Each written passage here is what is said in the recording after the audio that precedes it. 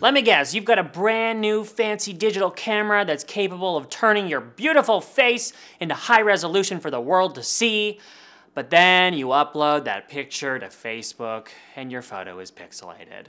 It happens to most of us. Hi there, I'm Phil Pallen. I'm a brand strategist in Los Angeles, and although I love to call up Facebook and say, hey, get it together, wouldn't that be great? We're gonna have to find a workaround in the meantime.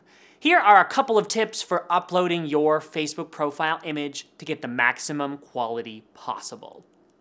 Always upload a photo that's high resolution, if you can.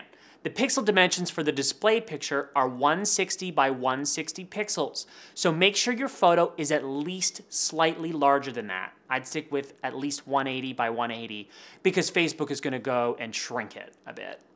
Now, because Facebook resizes and recompresses your photo, you have to provide them with the best possible option to start. And that's probably not going to be a GIF or any kind of image with a few colors, just a few colors, or say black and white or a basic logo. Facebook is almost always guaranteed to make an image like that pixelated, especially if there's gradient in the graphic. Now, I suggest to my clients to try uploading photos to ensure that they have a fair bit of detail, and even if all the detail doesn't show, you're gonna want to use that rather than something that's just flat, a plain image. So use something that's a JPEG, or better yet, if you've got a logo, put it over top of an image in a way that keeps it stylized and legible. If you look, a lot of big companies do it this way, so they don't have their logos pixelated.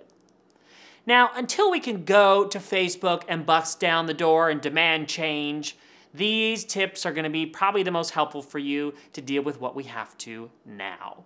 But if there's any other questions I can answer for you, send me a tweet @PhilPallen. Good luck. Thanks for watching.